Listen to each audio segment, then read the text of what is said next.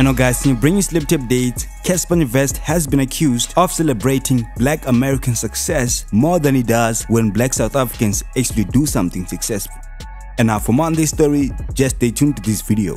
Now guys, welcome back to Mzansi A-listers, the one channel you can learn for updates on your favorite celebrities. And if you're new here, please subscribe and hit the notification bell so that you get notified every time we upload a new video.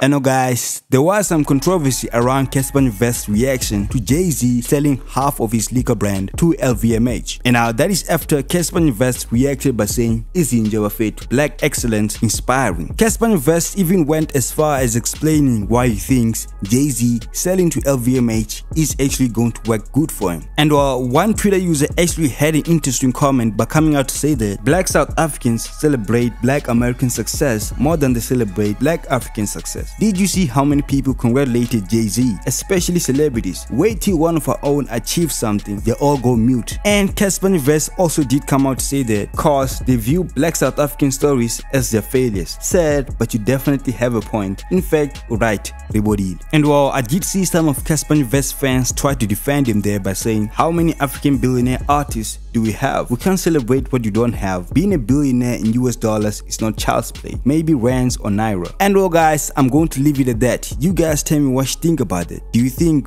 Black African celebrities celebrate Black American successes more than they do their fellow African ones?